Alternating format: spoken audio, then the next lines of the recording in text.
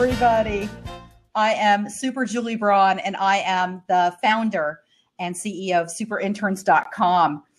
And today's show is all about outliers, how Oprah, Bill Gates, and Steve Jobs leveraged their internships, because we believe that it starts as soon as you start thinking about your career. That's when you can start becoming an outlier.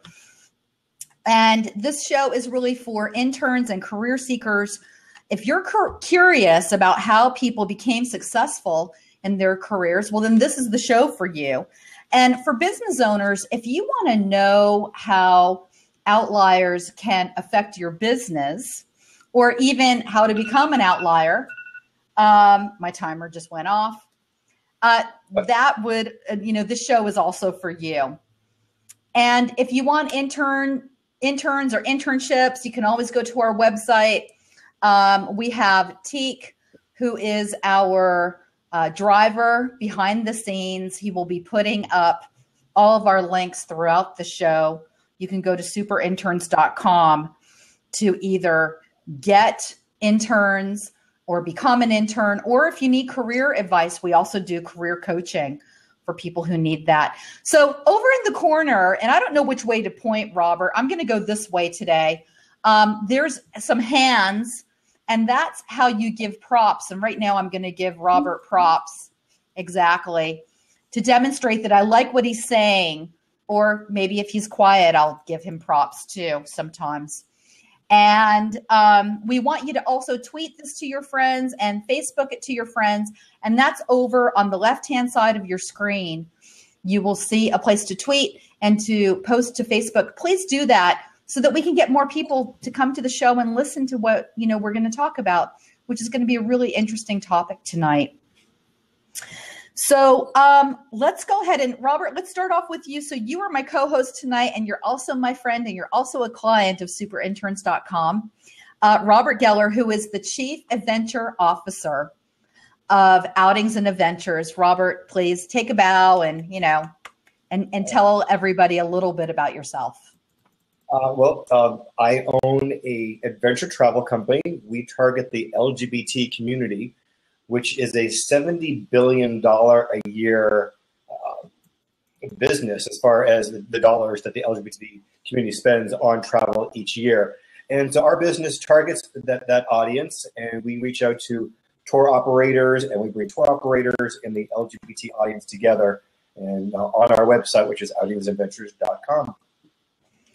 That's awesome. You have an amazing, very well niched business.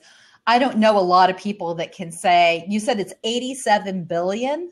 Let's see, there was a New York Times article in 2014 that put it at 70 billion. $70 billion business. Yeah.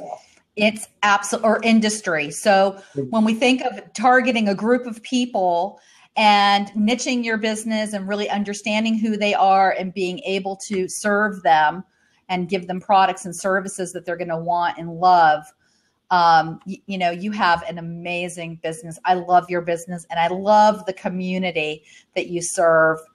SuperInterns.com, we're allies and advocates of the LGBTQ community ever since I was, little. So I'm really happy to have you on here, Robert. Thank you. And at 70 billion, that's quite a niche. That's huge. Exactly. It's enormous. So, let's talk a little bit about the big idea, which is outlier. And I'd like to say it is a scientific term. I'm reading this now out of Wikipedia, a scientific term to describe things or a phenomenon that lie outside the normal experience.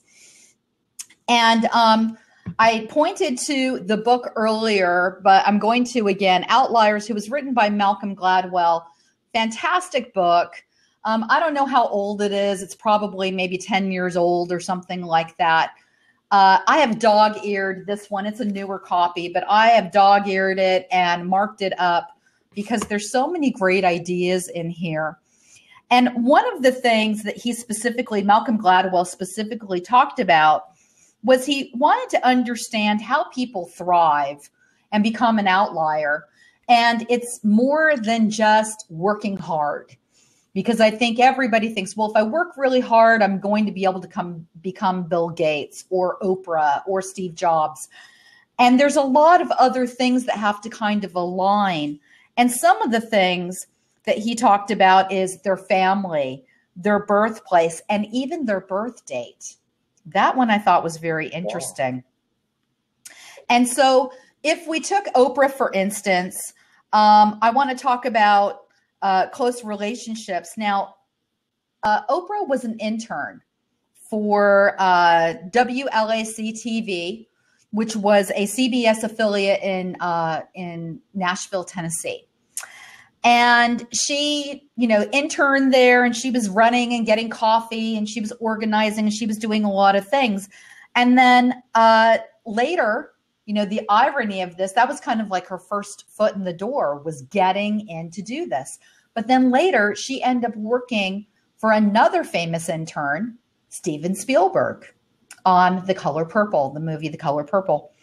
And so I think there's a lot of connections here, maybe in that. So Robert, what are your thoughts on this so far? Well, it's interesting enough. If you look at anything that Oprah will endorse, you see it take off. It'd be a book club or a weight program. So it's almost as if, okay, we have Oprah Winfrey here endorsing SuperInterns.com. I mean, that doesn't speak volumes for internships right there, just that in and of itself. And I think also if you look at her or and these other outliers, they go into the internship as if they're a sponge, and they're looking to, and everything that's taking place around them as a sponge, observing and taking it all in. And then look what they've done once they've absorbed all that information, everything going around them. It's pretty amazing stuff there. It really is. And then when I think of, how ironic, or maybe not, because lots of people have internships, but then I think of Steven Spielberg as being another kind of famous person, right around the same time, around the same age as Oprah and Bill Gates and Steve Jobs. They've all had internships, and look at how they've leveraged them. I don't know if you know the story about Steven Spielberg. I only know this because I did a talk on famous people doing internships and how internships, can kind of, help, not kind of, will help your future career.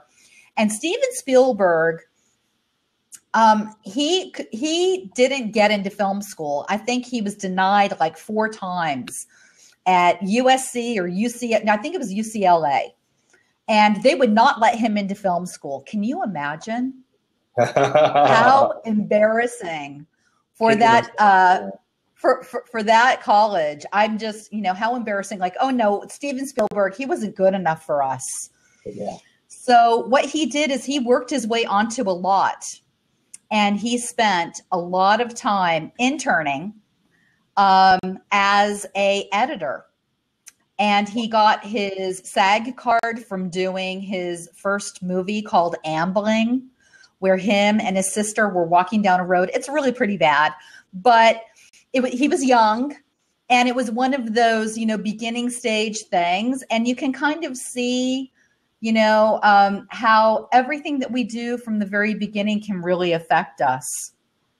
So anyway, well, I would love to bring on our spotlight guest. So I'm going to open up the seat, and I'm going to invite Alan Carlson to come on to our show. So Alan, oh, there we go. Here we go. I'm trying to get him, and I'm accepting you, Alan. So awesome. Alan is coming on right now. And Alan is our former senior blogger extraordinaire at SuperInterns.com. And Alan, the reason why I invited you onto the show is because I see an outlier in you. You're kind of on that edge. You're kind of a very unique individual kind of guy. Can you please introduce yourself to everybody? And then I have a question for you. Absolutely. So hi, everyone. My name is Alan Carlson. I am currently a student at Northern Arizona University here in Flagstaff, Arizona. I'm currently a senior, and I am majoring in marketing. And so, Alan, well, here's the topic. Now we're going to talk about Steve Jobs. So Steve Jobs had his first internship at 12 years old. And what I love about this story is that he picked up the phone book, because Alan, this is before your time. We used to have phone books where everyone's phone number would be in this phone book in your home, and you would be able to look in it and then, find somebody and call them. Robert's laughing because Robert remembers this. Alan, you probably don't. Maybe you do. I don't know. Maybe you had to sit on a phone book as a kid, maybe in your booster chair. But people used to use these phone books. Well, here's what Steve Jobs did. He took the phone book in his town and he found Hewlett of Hewlett-Packard. And he called him. And after a 20-minute conversation, he convinced Hewlett of Hewlett-Packard to give him an internship where he was going to be putting in and removing screws from computers. At 12 years old, this is what happened. So the question that I wanted to ask you, Alan, because you are, quirky and interesting, and I think you're incredibly talented. You're going to go very far.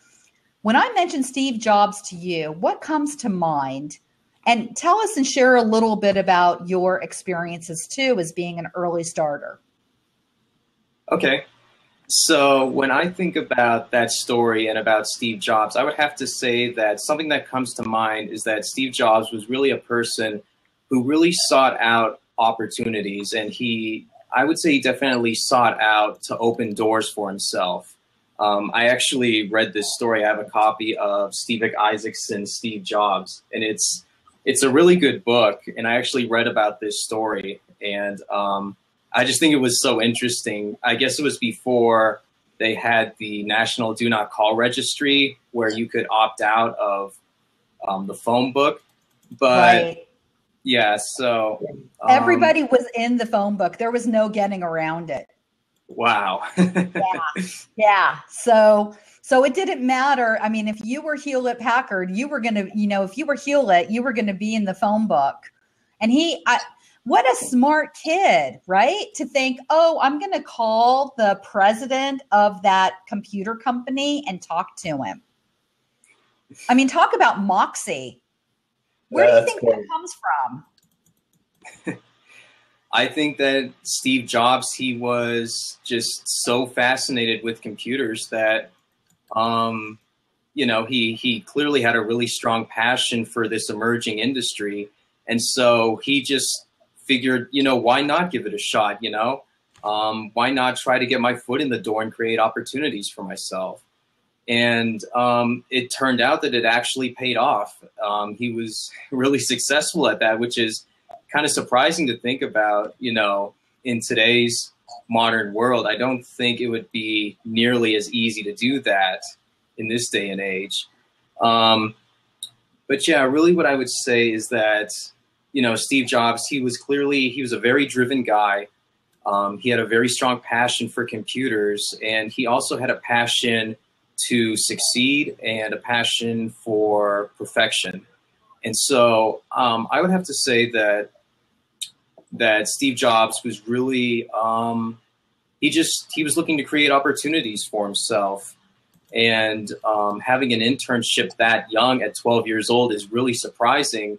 But when you get your foot in the door that early, the better, because you only build upon your experience and you only network with more and more people, like Steve Wozniak. Steve Jobs met him at Hewlett-Packard. So having an internship is really good as far as networking is concerned. And just all the skills that you can pick up from having an internship really benefits you.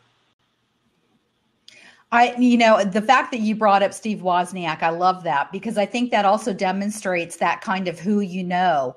And they became business partners, obviously, at Apple.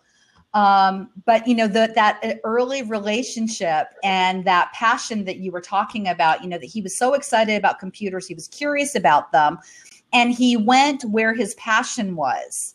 He wasn't looking for what was popular, because way back then, I got to tell you, computers were not the hot thing. computers were for nerds, right, Robert? Thanks. No, I didn't mean it like that.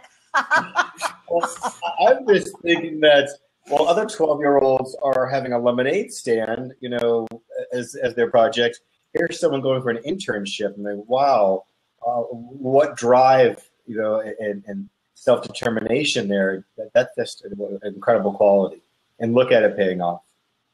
Absolutely. I think there's something to be said about that being authentic too, because back then, like I said, computers were not popular. Technology was not a hot thing. Being a nerd or a geek was kind of frowned upon or, shunned. And now, that's kind of come into popularity. So everybody wants to be a programmer. Everybody wants to be an engineer. People want to design video games. And so, he had that authenticity to go where his passion was, where his curiosity was. Really, really great point. Now, Alan, I know you got to go. We probably have you for like 4 more minutes. So I don't want to totally, knock you off or make you stay too long.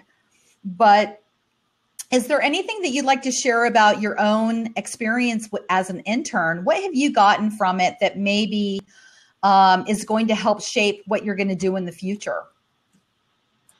Well, I know for me personally, I'm a marketing major, and I know that marketing, I'm pretty sure it's the most popular type of business degree.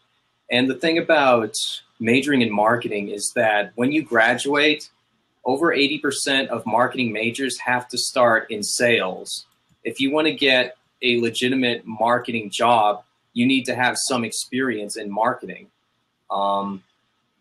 So having an internship with Super Interns really provided me with some of that marketing experience that I definitely needed. Things like search engine optimization and writing blogs as a form of content marketing to attract businesses.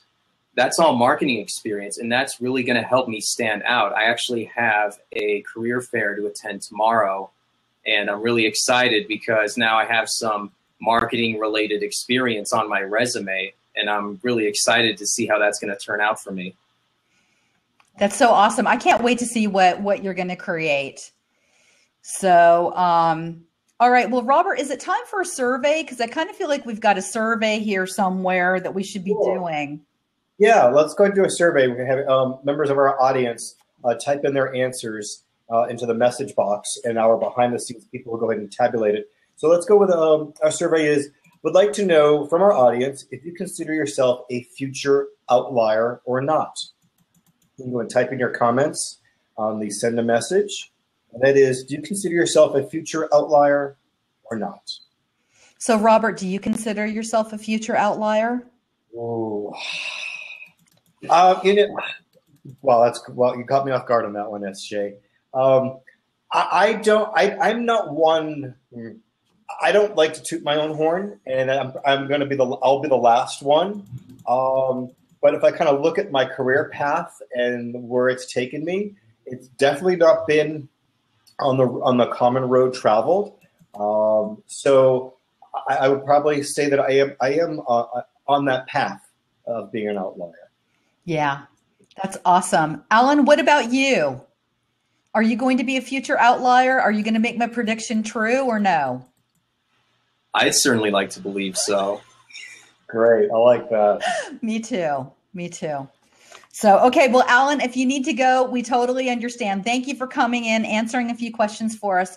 We always need to get input from our teammates and people who have inspired us. Certainly. Thanks a lot for coming on the show. Really appreciate it. Good luck tomorrow, Alan. Thanks a lot, and thanks for having me. Okay. Absolutely. All right. So saying goodbye to Alan and kicking him off. There we go. That felt kind of fun. I didn't know I could kick people off. Wow. All right. So what's the any ideas on the survey? Well, we're seeing what's Quad Fatha is saying future already there. They were saying that about you, Robert. They already see you as being an outlier. Well, you know, there is something about what you're creating. You know, again, that target market that you have is very, I think you're going to very well niched. You know, you love travel, you love activities.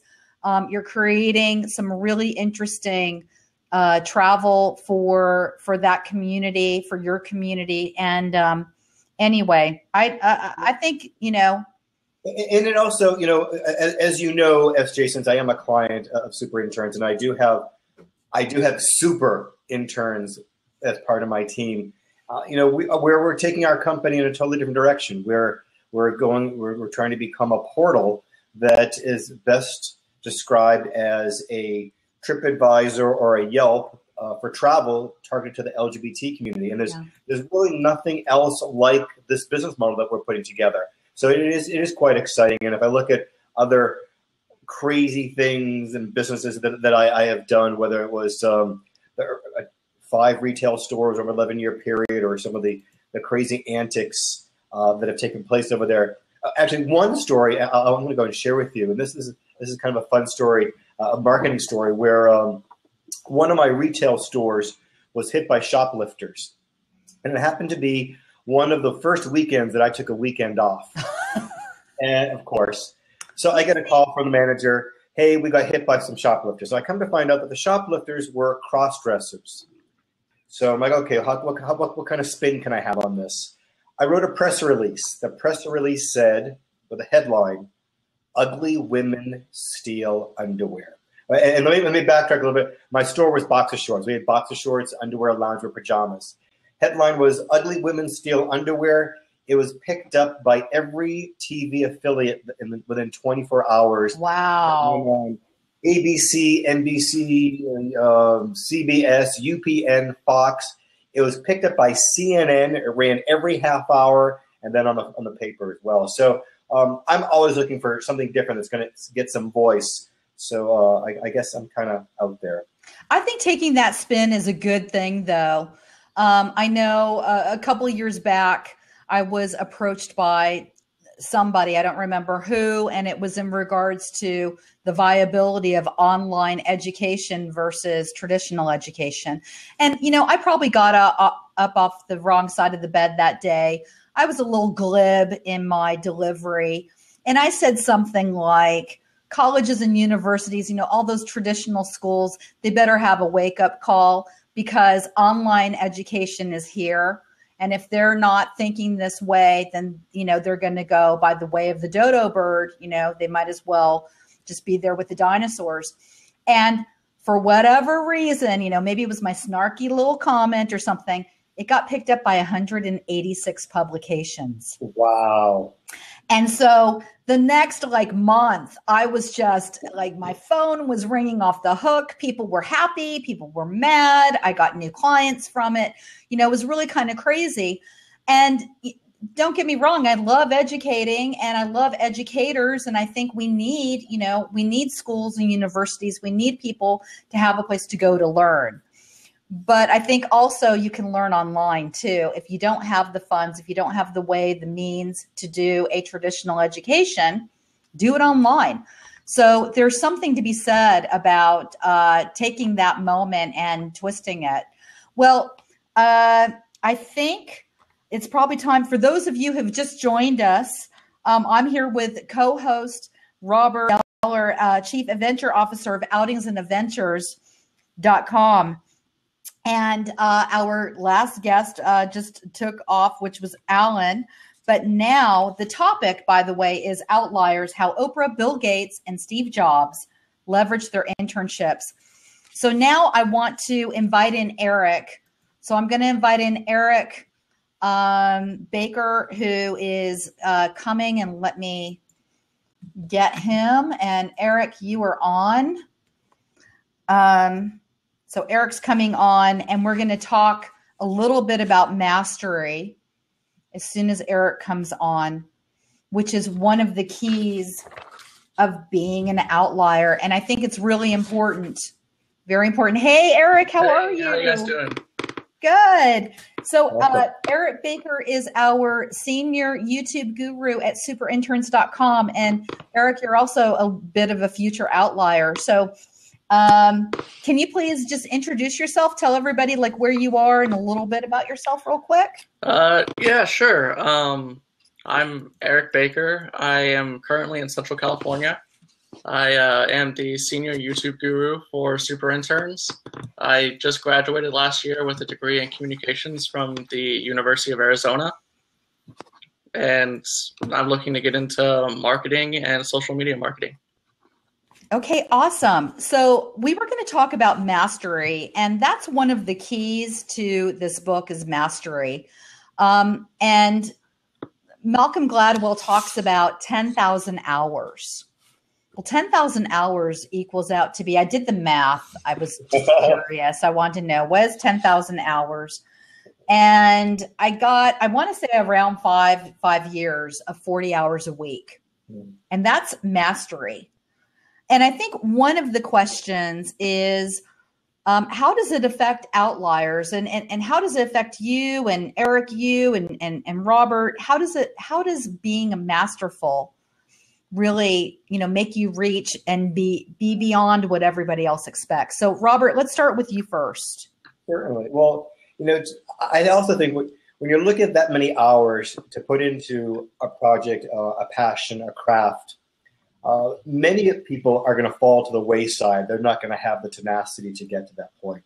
And that's why one of the reasons that these outliers do stand out, because everyone else has fallen to the wayside. And I kind of look at, outings and adventures. I started it in 2008 after being laid off from a corporate job. And I remember at my exit interview, the co-owner of the company I was working for said to me, "So what are you going to do?" I'm like, I appreciate you having some concern what I'm going to be doing after I leave here since you've just eliminated my position. But I said to him, I have this idea, and it's called Outings and Adventures. And it originally started as a different business model. So that's going on 8 years, going on 8 years in May. And I look at all the hours that have been put into that, and it's just I won't say it's nonstop. It's just that if you stop, you're giving up. So it's that tenacity to keep moving forward and morphing as you see the business climate change. I remember when my former career was in retail, and I had opened up my first retail store, and the local paper had done a story, and there's my face with a caption below my face saying, "My customer is not your typical mall customer." Well, ironically, 2 years later, my store was in a mall. And granted, when I opened up my first store, my vision was very specific. My stores needed to be on the outside, not in a traditional shopping environment. But I was listening to my customer. What did the end user want from my business? Well, that end user was going to the mall, and that's where we did over $900 a square foot when we opened up the mall. So a big part of what I'm getting at is listening to the marketplace. Yeah. So often we have a vision and we'll just stick to that with blinders when we're not listening to what the marketplace has to say to us. Well, I think all the time that you spent, getting to your business to where it is, you are masterful in outings and adventures, and now you're ready to take your business to the next level. So Eric, what comes to mind when I talk about mastery and how it really affects outliers? What bubbles up for you? Well, not being as experienced as he is, I just have more experience in witnessing masters, like watching them from a distance, especially in the sports arena. I usually tend to bring all my stuff back to sports, but I've played with a lot of masters of whatever sport they are, and it's amazing to watch them go through the same motions that you're going through, because they're not surprised. They know what is happening, what will happen, and just there's no speed bumps in the road for them. They see it happen, they know it's going to happen again, and they just move on. They know how to dodge. Just like that experience of, like you said, 40 hours a week for 5 years. They've seen everything. They know how to adapt to everything, and nothing phases them. It's actually 4.4 years. I went and did the math, so I figured it out. So it's, it's 4.4, not 5. So, those of you that are very particular. But you brought up something, Eric, that I marked in my book, actually, about sports in particular, which is an awesome example. Because I think what people that are masterful in sports, what they do is they practice. They're constantly practicing. And Malcolm Gladwell said it in here, practice isn't the thing you do once you're good. It's the thing you do that makes you good. And that really rings true, I think, when we think of mastery and how long it takes to become really great at something. Well, now, Eric, you're an athlete. So you've spent a lot of time practicing, sports. Tell us a little bit about that. How many hours have you put in sports when you just think collectively since you were a little kid? From when I was little, tons. Yeah. Like it didn't really hit peak until college when I was playing rugby and doing track and field simultaneously. I had something like 12 2-hour practices a week. Wow. And it was just almost constant practice all the time. And then a sprinkling of school in there. And do you feel that that's helped you get to where you are as far as your game and the way you play and the way you approach sports? I mean, what have you gotten from all that practice beyond becoming very good at the sport? What else have you learned from that? I've learned the kind of thing I tell myself a lot. It's kind of a motto, but kind of just how I do things. It's because in every sport I've ever done, I've never been the fastest. I've never been the strongest. I've never been the est of anything. But the one thing I could always do was I could take the pain longer than anyone else.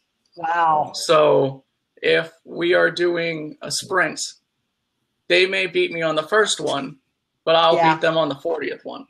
Wow. And I will destroy them on the 60th one. So it was always kind of like the thing, like, don't worry that they're ahead of you now. They're going to slow down. You won't. I just would not let myself slow down at all. Oh my gosh. You just hit on another one of the topics that I want to mention. I'm gonna kind of jump forward a little bit, and that is, outliers have all these qualities, but you tapped into my favorite one, which is grit, and that's for the people that just like they just don't give up. The tenacity. I got a really good comment from one of my mentors. I asked him, he has, 5 businesses, 5 corporations and a foundation. And he's, my billionaire friend, mentor anyway. And I have always asked him, in your worst moments, how did you keep going? And he said, I'm too stupid to give up. Which always just makes me laugh, because I think it talks about the level of tenacity and, that giving up would be very easy to do. And maybe smarter people would give up, but because there's such a passion involved there, that grit. But that is awesome, Eric. I'm going to steal your est. I've never been est of anything. I'm going to steal that and Facebook it. It's awesome. So, all right, Robert, what about you? I've always been from the mindset that I don't take no, and I keep going, and to a fault. But whether it's with my retail store concept that I had, or it's now outings and adventures, or if it's any consulting that I'll do with a client, it's just you have to believe in it and you go. You just keep on going. There's stopping and quitting or giving up. That's not an option. It is not an option. We have a really great question here from Kathy Wampus. How do you hone the one thing to work on and develop 10,000 hours on? Robert, you want to take that one?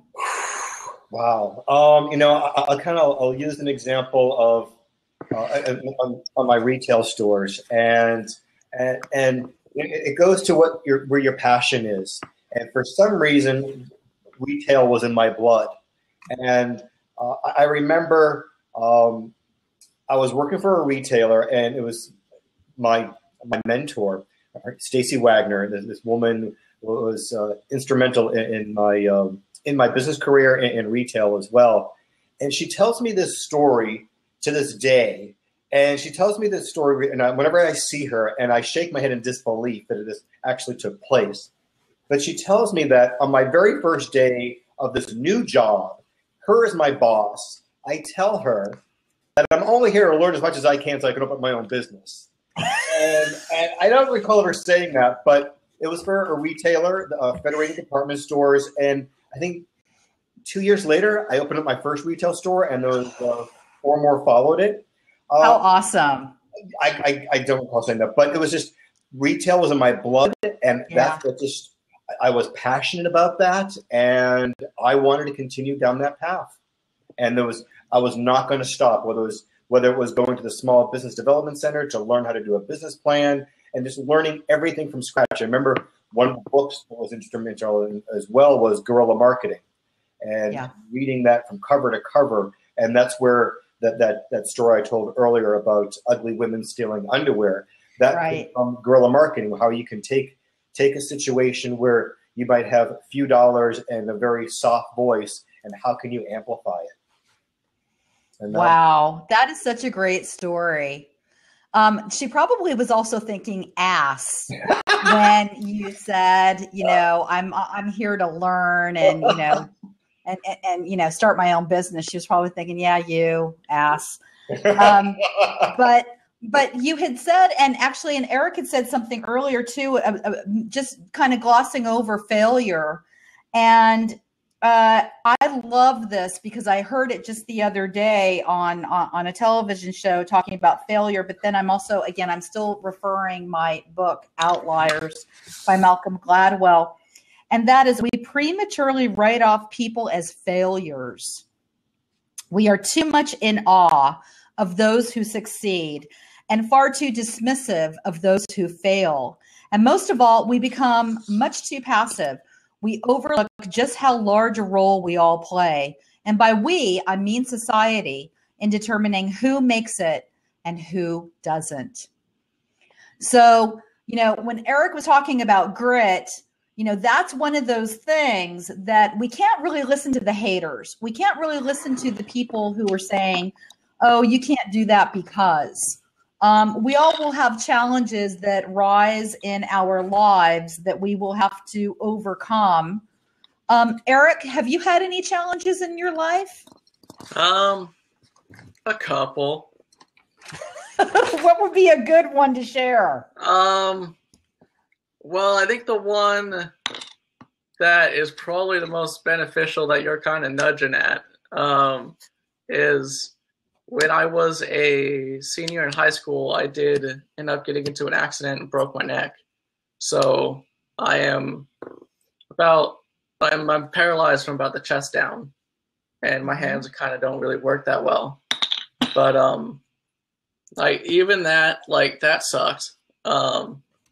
But then I ended up within 2 years, got myself completely independent and got to college and started playing sports again for the University of Arizona. And that was probably the biggest milestone, I guess, challenge I've overcome. Yeah.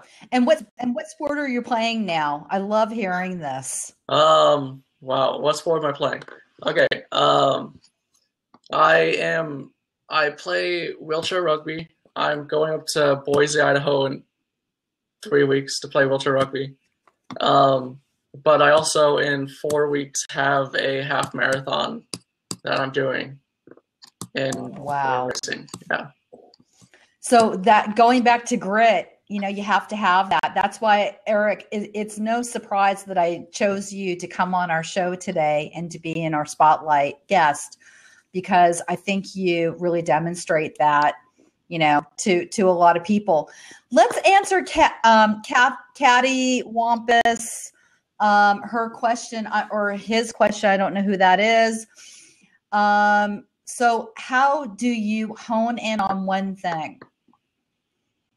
And I think it really, like, put your ass where your heart is. So if you get all excited about people, then put your body in a place where you are working with people. If you get excited about baking cupcakes, go get yourself into a bakery. If you get excited about Rosie Greer is a story I love to tell. Rosie Greer is a football player.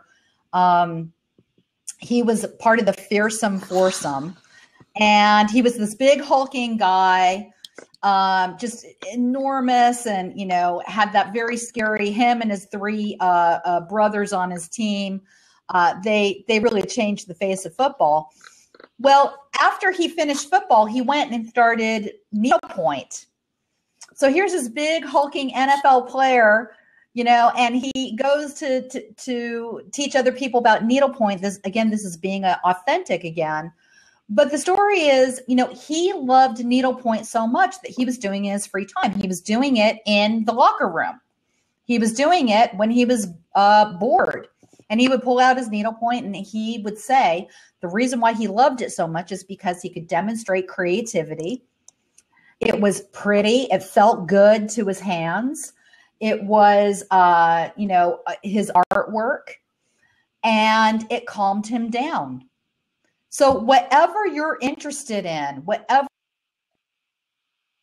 really gets you should put yourself, and then just completely dive into it. And whether it's an internship or taking online classes or going to a meetup.com group and, sharing your interest and passion there, the 10,000 hours will happen very fast, especially when you do something that you love. Robert, you look like you have something to say. Yeah, and well, and I also feel that those 10,000 hours, they're cumulative in the sense that your direction might change. Your passion, your drive in an area is going to be one thing, but then you're going to see something else that might take you, a little bit over to this way, and then it might not be that one thing that 10,000 hours are on that one. However, it's going to take you in a direction where cumulatively you've put in the time. Awesome. So I think it's time to do another survey. I'm dying to know, at what age did you know what you wanted to do in your career, and how long have you been working on your mastery?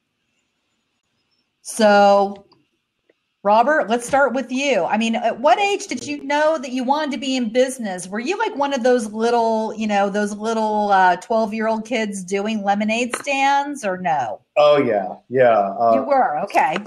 Mowing lawns, babysitting, putting together a carnival in the neighborhood. I was doing it. I was doing whatever that thing was, and whatever. It's not that it was like always flighty changing, but it's like, okay, wherever I saw an opportunity, and so it's kind of just seeing what the passion was, but also seeing, okay, I see an opportunity here in this particular market, and that's something I'm interested in. I'm going to go ahead and go in there and carve out my own little niche. And that's happened multiple times through my career. One of them was, I haven't shared this with you. At age 18 was my first company. And at age 18, I was a fashion designer. And that started with, I was into drawing and sketching. And what I did was I opened up the Sears catalog for our younger audience. But back in our shopping days, we shopped from a catalog, and there was this huge, thick book that had everything that Sears carried in their stores. And I would sketch women in bras, and I would turn that into a bathing suit or turn it into a dress, or whatever. That's how I learned how to sketch and put proportions together. So from there, I started sketching, and then I became a fashion designer at age 18. So it's kind of following that passion. It looks like Eric has something funny to say. Eric, do you have some funny comment to say to Robert? I just get that feeling. I don't know. Well, no, I'm just kind of laughing to myself because when I was 13 in the Sears catalog, I wasn't really sketching the girls in bras and. And so the show turned. Yeah. People, It's a good thing you like me, SJ. Boy, well, I mean, you totally crack me up. It's very funny. So, Eric, what about you? I mean, were you the kind of kid who obviously you were in sports since you were little? So, was that really your focus, and is that going to continue to be your focus? Wow. Okay. Voice crack. Okay. Sports was kind of just a thing I did. Like, it wasn't like I love this and I want everything about it. It was just something I'd always done forever and ever and ever. But I think when I'm thinking about a career, marketing, I didn't know was a thing, and so I fell into my first internship, which was with my University of Arizona, the summer before my senior year, where I was going to be in Tucson for the summer, and I was just asked around, does anyone need any help? And the marketing team was like, yes, please. We have everyone on our team graduated, so there's 2 of the 7 of people that are supposed to be here. Please come help us. And wow. I was like, awesome, I'm game. And I jumped in, and I was like, this is kind of fun, because the first week I started on, they had me write an email that was going to go to every faculty member and every staff member and every student that was going to be in the dorms next year. And I was freaking out writing this email because I was over 5,000 people are going to read this email.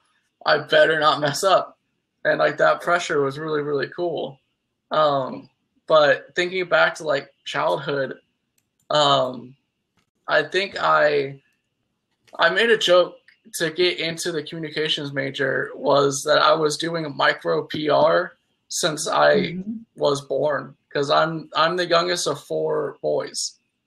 And so I had a little thing I would do, because again, I was never the ist. I wasn't the strongest, the fastest. I was the smallest. I guess that's my ist.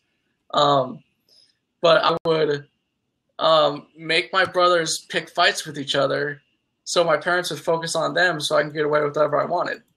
So you were the craftiest. I was the craftiest. I called it micro PR, because I would craft messages with a specific purpose to get my brothers to fight each other.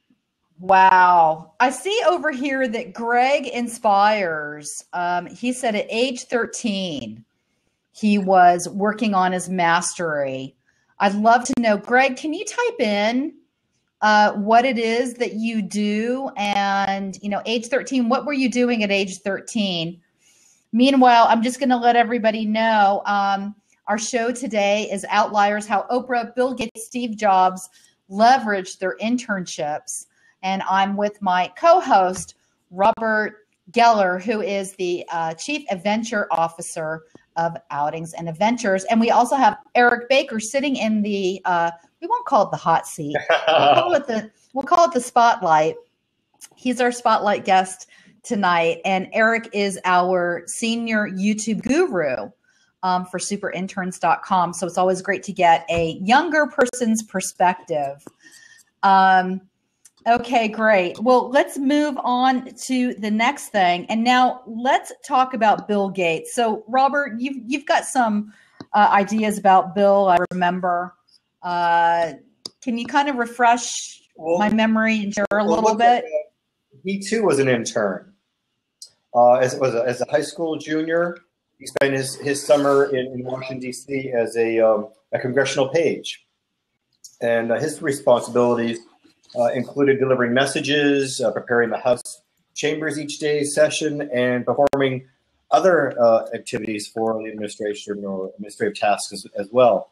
So that was Bill Gates's internship.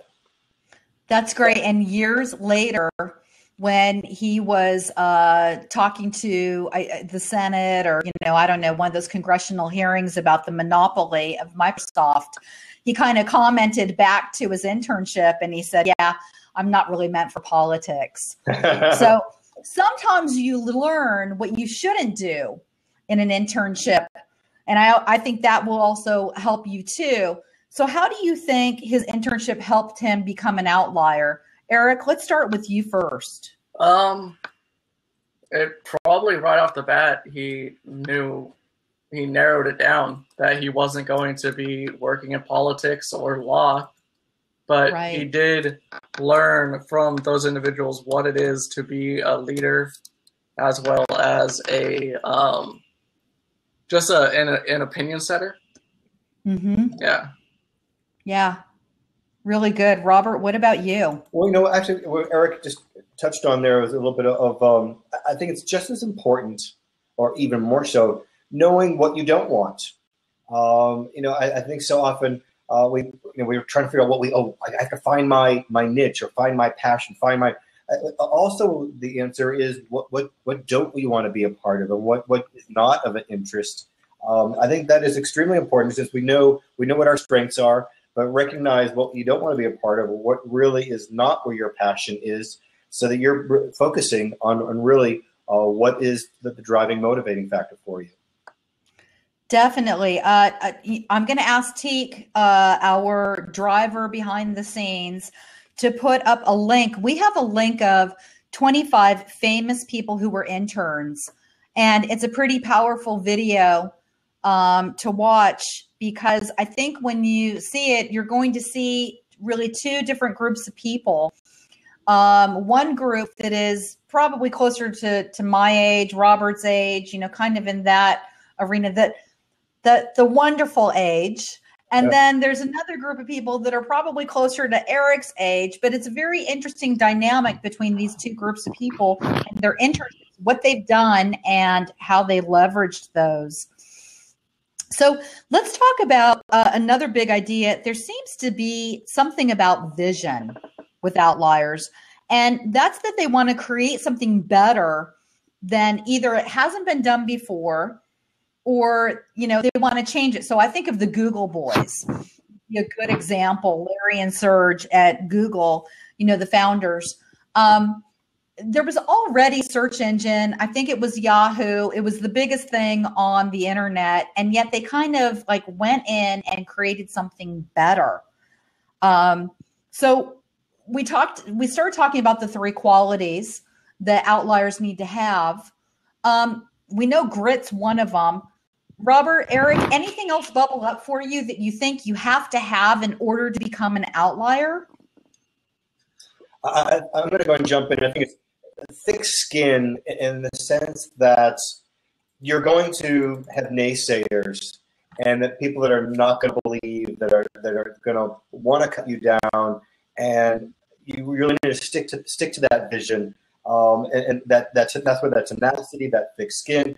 Because if you look at any of these outliers, how many people, I said Oprah, I mean, a woman of color to do what you think you're going to be able to do, or to any of these other outliers, how many people on the sidelines were just there to beat them down and tell them no. Eric, what about you? I think what you said before is a really strong one, vision. Either look at an industry and see a gap in vision, not a gap in vision, but a gap in industry, such as Elon Musk does a lot. He'll look at a huge industry and be like, oh, we're not doing this. He'll do that, and that's where he'll succeed. But also vision for the future. So, Steve Jobs, you mentioned before. He so often will put something out, everyone will say, no, that's terrible. Like the iPad. When the iPad came out, everyone was like, that's stupid. That's going to be the worst thing ever. And it was the fastest selling commercial product in history. So it's just to have the vision to know what's missing and what will become important. I think vision is so powerful about becoming an outlier. I also think mentors and who you know is another important factor. I'm just going to pull out my book again because there was something in here that struck me called a cumulative advantage. And I don't think we really, like very often when we hear about an outlier, we hear how hard they work and, maybe they came from very marginal beginnings. When I think of Oprah, I think, she grew up very poor. She didn't really have a family. As far as I know, her father was non-existent. There were a lot of things in her environment that were not great. And yet she overcame these and one after another, but she had mentors in her life. When she went to school, she started developing mentors. She developed mentors throughout her entire young career. One of her mentors was Roger Ebert, who she dated for a while, and he gave her some of the best advice that he could, and that was for her to syndicate.